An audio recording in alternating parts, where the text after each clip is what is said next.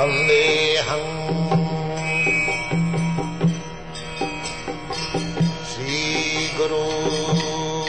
The following is a class on the Srimad Bhagavatam, first canto, 8th chapter, text number 33, given by His Divine Grace, A.C.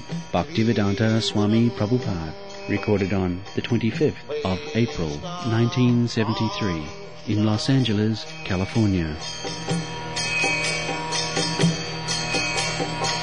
Sri Rupam Chakrajatam Sahagana Raghunathantam Tvam Sajivam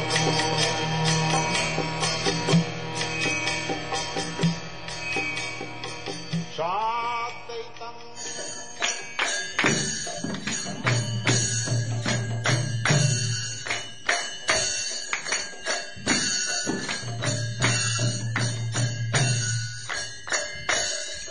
Jaya Radha Madhava Punya Bihari Jaya Radha Madhava Punya Bihari Jaya Radha Madhava Punya Bihari Jaya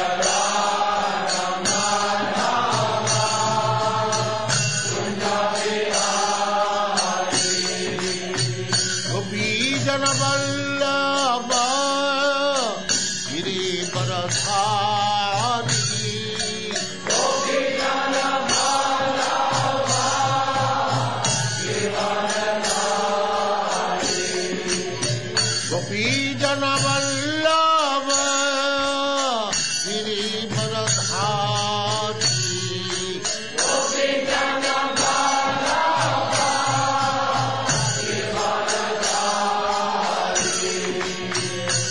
Jaya Radha Madhava Punya Bihari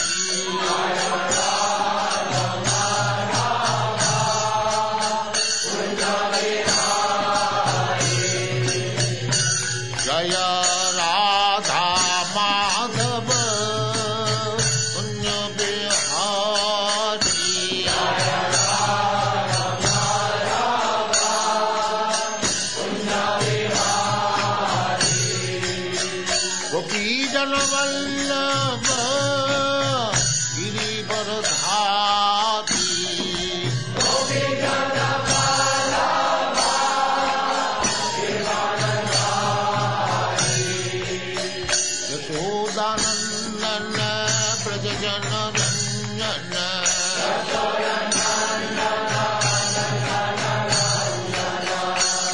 Yashodanandana Brajajana Ranjana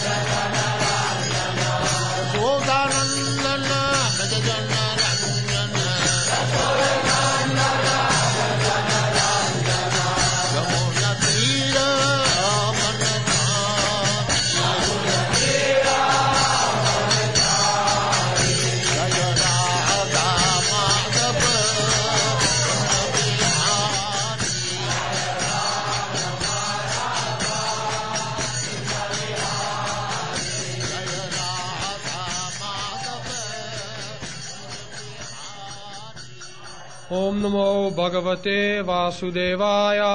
Om Namo Bhagavate Vasudevaya. Om Namo Bhagavate Vasudevaya. Om Namo Bhagavate Vasudevaya. Om Namo Bhagavate Vasudevaya.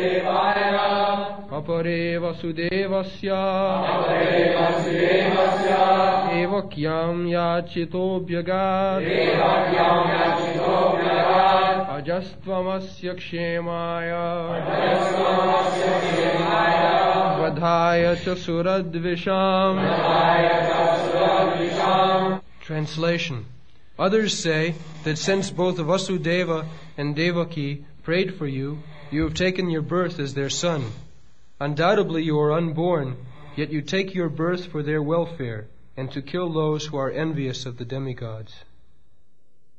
So, there are two purposes of incarnation that is stated in the Bhagavad Gita.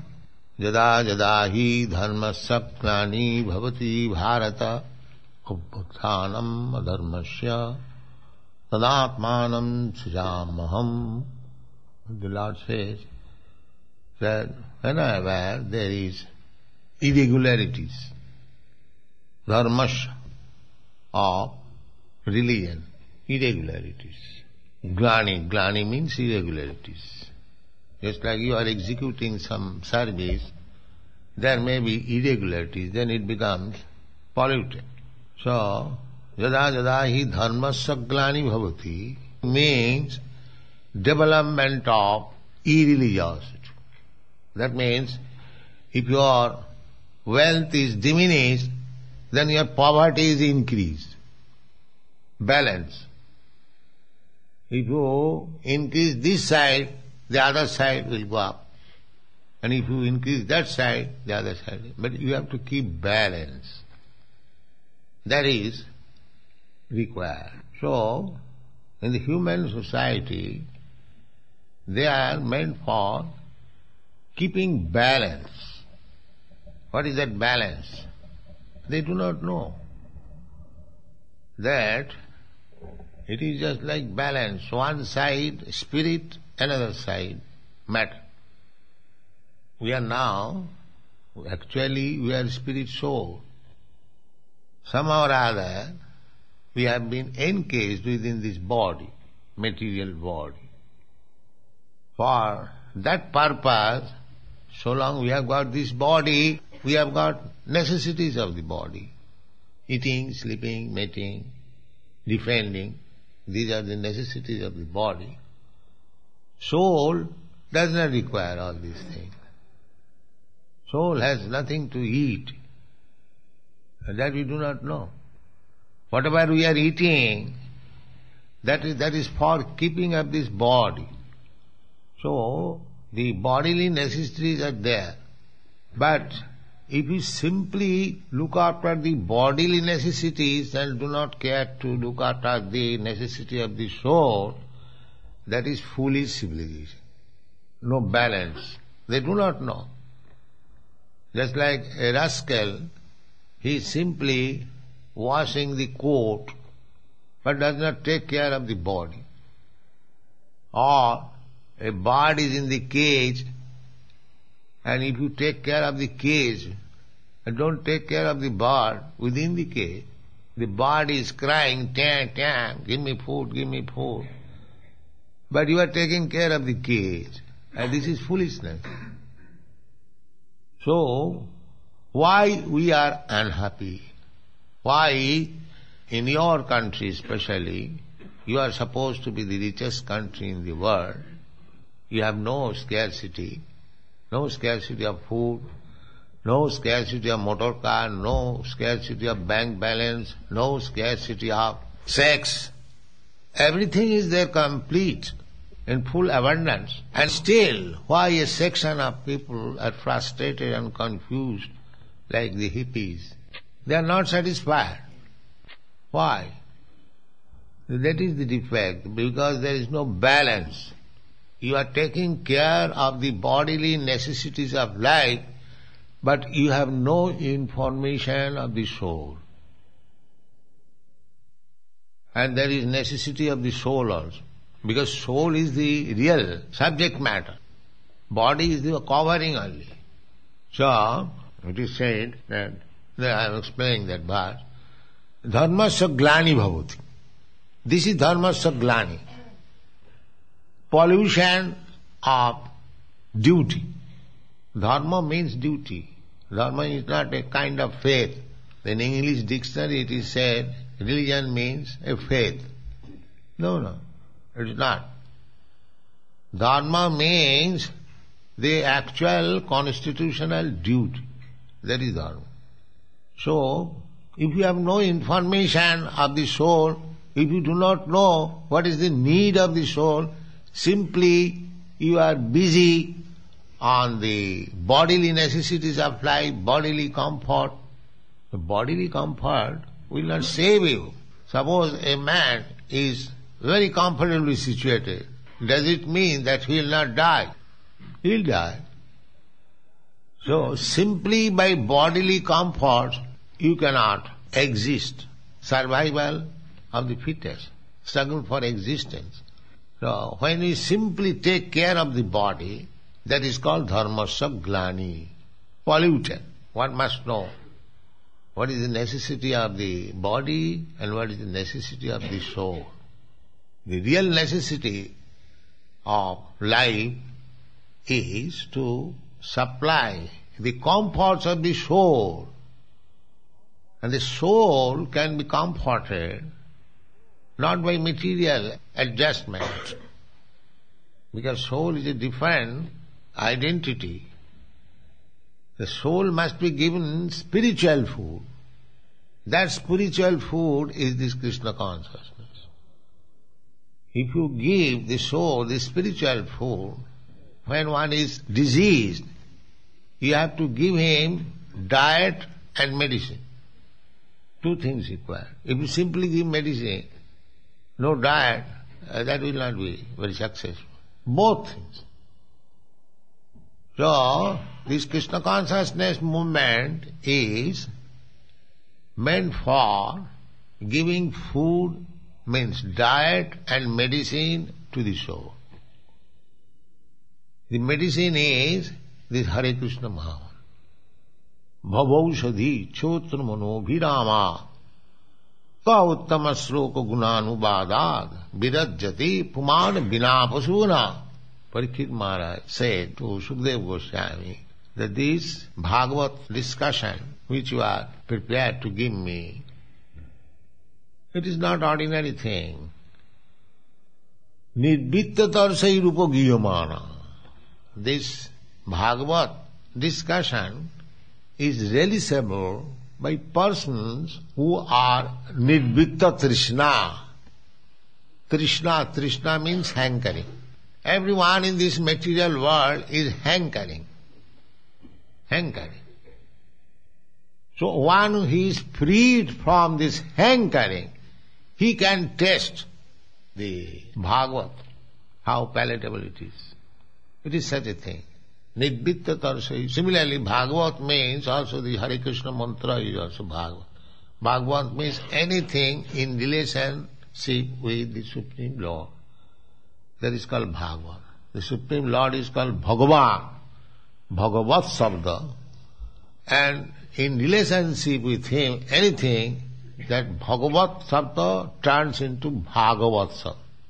So, Parikshit Maharaj said that the taste of Bhagavata can be relished by a person who has finished his hankering of material desire. Nidvitta tarisai rupagiyamana. Why such things should be tasted? Bhavaushadhi. Bhavaushadhi.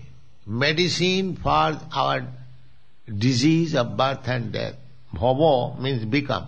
At the present moment we are in disease condition. They do not know what is disease condition and what is the healthy condition. These rascals. They do not know anything, still they are passing on as great scientists, philosophers. They do not inquire that I do not want to die. Why death is enforced upon me? There is no such inquiry. Neither there is any solution. And still they are scientists. What kind of scientists? Science means that you advance in knowledge so that your miserable condition of life can be reduced, minimized. That is science. Otherwise, what is this science? They are simply promising in future. But what you are delivering just now, sir, now just now you suffer, as you are suffering, go on suffering. In future we shall find out some chemicals. No, actually, Attantik dukkha nivritti. Attantik, ultimate. Attantik means ultimate. Dukkha means suffering. That should be the aim of human life. But they do not know what is Attantik dukkha. Dukkha means suffering. The Attantik dukkha is pointed out in the Bhagavad Gita. Here is the Attantik dukkha, sir. What is this? Janma mittu jara vyadhi. Birth, death, old age and disease.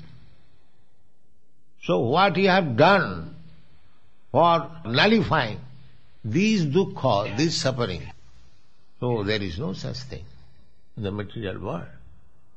The Attantik dukkha nivritti, ultimate relinquishment from all kinds of suffering, is stated in the Bhagavad Gita.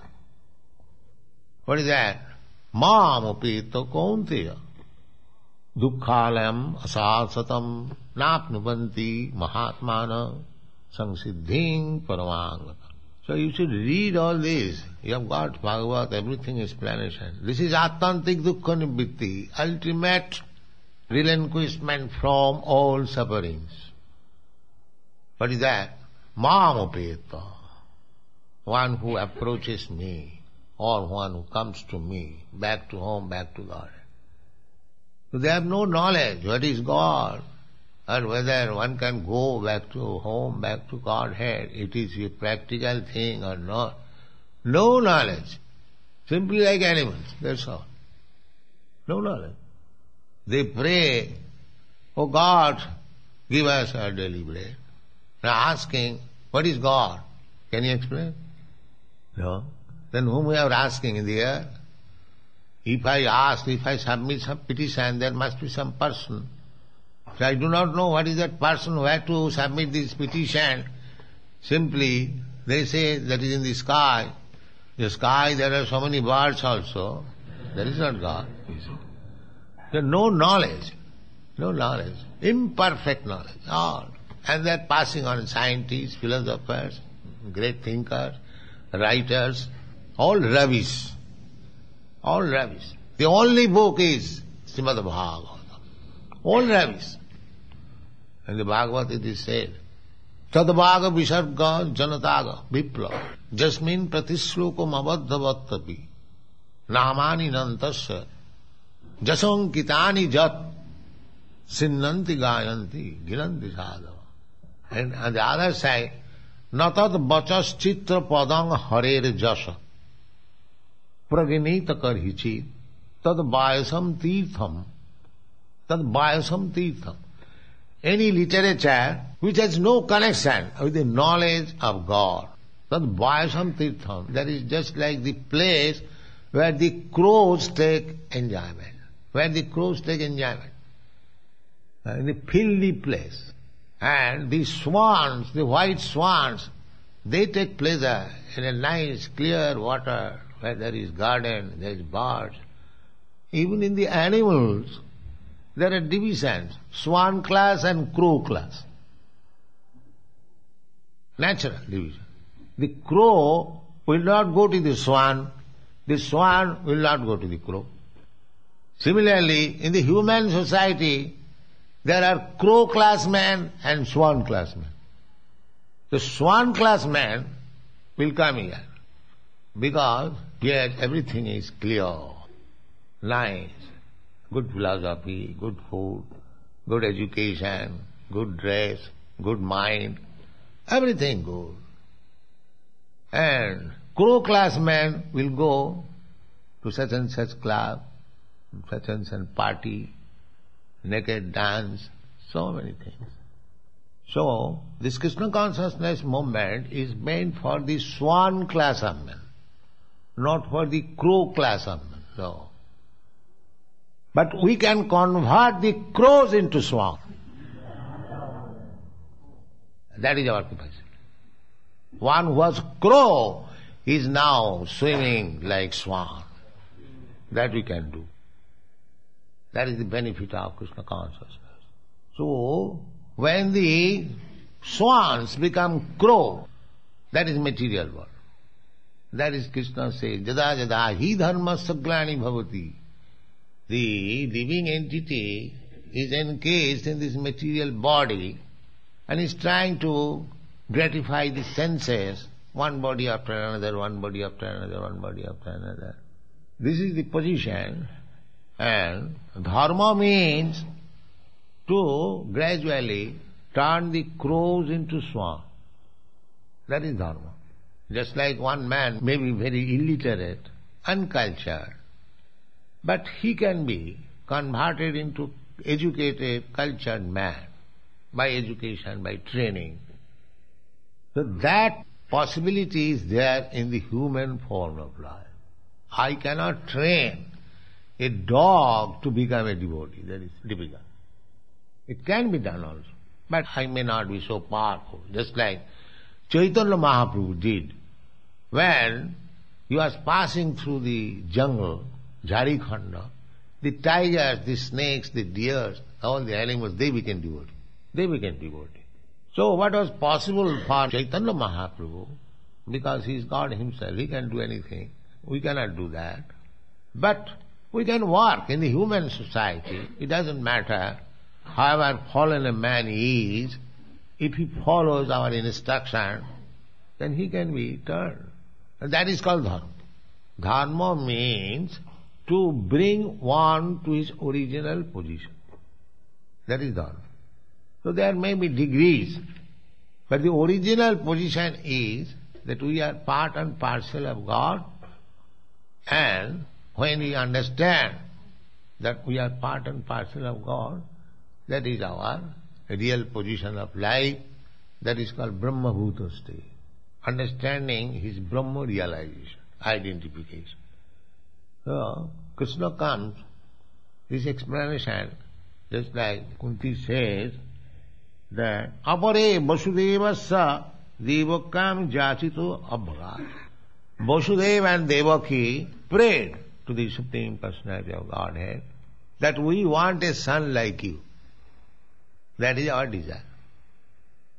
Although they were married, they did not beget any child.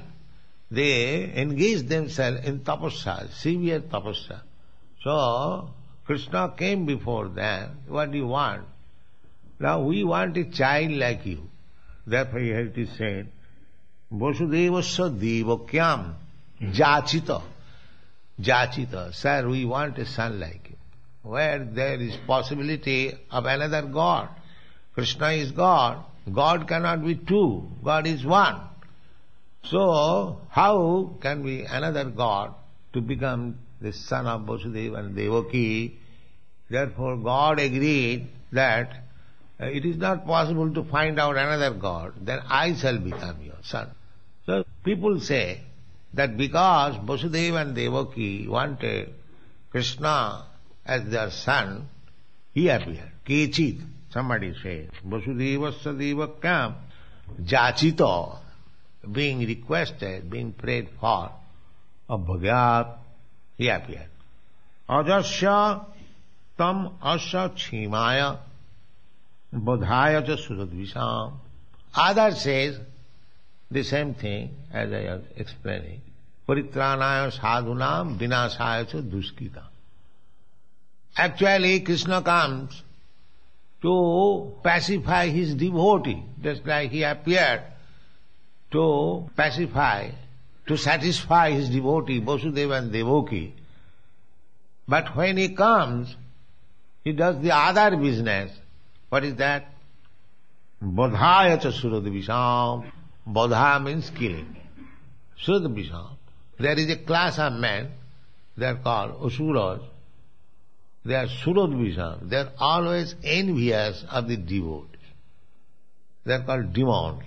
Just like Prahlad Maharaj and his father Hiranyakashipu, Hiranyakashipu is the father of Prahlad Maharaj. But because Prahlad Maharaj was a devotee, he became envious. That is the nature of the demon. So much so envious that he was prepared to kill his own son. The only fault is the little boy, he was chanting Hare Krishna. That is his fault. The father could not. Therefore, they are called Suradvisham, always envious of the devotees. Demon means always envious of the devotee. This material world is so nuisance place. You have got very nice example. Just like Jesus Christ, Lord Christ. So what was his fault? But the Suradvisham, the envious person, killed him. If we analyze, what is the fault of Jesus Christ? There is no fault. The only fault, he was preaching about God. And still, we find so many enemies, he was cruelly crucified. So you will always find this Suradvisham. So Krishna comes to kill this Suradvisham. Therefore, Badhaya cha Suradvisham.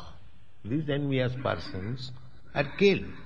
But this killing business can be done without the presence of Krishna. Because there are so many natural forces, war, pestilence, famine, anything, just set on working, millions of people can be killed. So Krishna does not require to come here to kill these rascals. They can be killed simply by Krishna's direction, nature's law. Prakriti kriyamanani guni karmani sarvas. Srishti sthiti pralaya sadhana shakti rika. The nature has got so much power that it can create, it can maintain, it can annihilate, dissolute, everything. Nature is so powerful. Srishti sthiti pralaya. Srishti means creation. Sthiti means maintenance. And pralaya means destruction. These three things nature can do. Just like this creation, material creation, is natural. Nature, cosmic manifestation. It is being maintained. By nature's mercy, we are getting sunlight, we are getting air, we are getting rains, and thereby we are growing our food, eating nicely, growing nicely. This maintenance also being done by nature. But at any time, everything can be finished simply by one strong wind. Nature is so powerful. So, for killing these demons, nature is already there. Of course, nature is working under the direction of Krishna. Maya dhakkena prakriti surati sa characharam. So, if Krishna says the demons may be killed, then nature's one blast, one strong wind will kill millions of. So for that purpose, Krishna does not require to come. But Krishna comes, as it is stated here, that jachita. Krishna comes when he is requested by his devotees like Vasudeva and Devaki. That is the cause of his coming. And simultaneously, when he comes, he also shows this, that anyone who is envious of my devotees, I kill them. I kill them. Of course, he is killing and maintaining the same thing. He is absolute. Those who are killed by Krishna, they immediately get salvation, which requires millions of years to get. So people say like that Krishna came for this purpose or that purpose.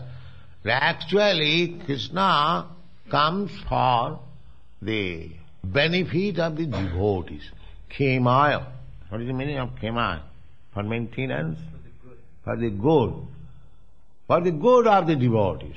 He is always after seeing good of the devotees. Therefore, from this instruction of Kunti, our business should be always how to become devotee.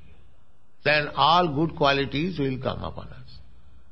Jasyasti bhakti bhagavati akinchana sarvai gunai tattva samasati sura. If you simply develop your devotion, dormant devotion, natural devotion, we have got natural devotion.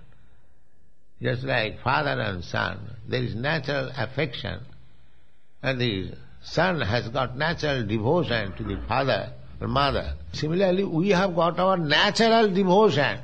When we are actually in danger, even the scientists, they also pray to God. But when they are not in danger, they defy God. So therefore, danger is required in order to teach these rascals that there is God. So there is nature. Jivet Sarupa Nitya Krishna Das. That is our natural. Artificially, we are trying to banish God. God is dead, there is no God, I am God, this God, that. This rascaldom we shall give up. Then we shall be given all protection by Krishna. Thank you very much.